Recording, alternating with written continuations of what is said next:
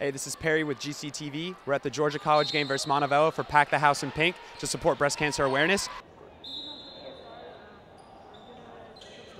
The Lady Bobcats played a great game, with freshman Shantiana Keys putting up 19 points. Despite the team's efforts, Montevallo pulled away in the end, winning the game 61-47.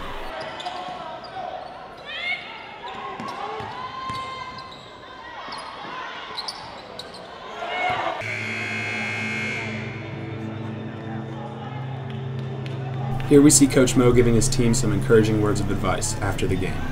There was also a great performance from the Georgia College Sassy Cats.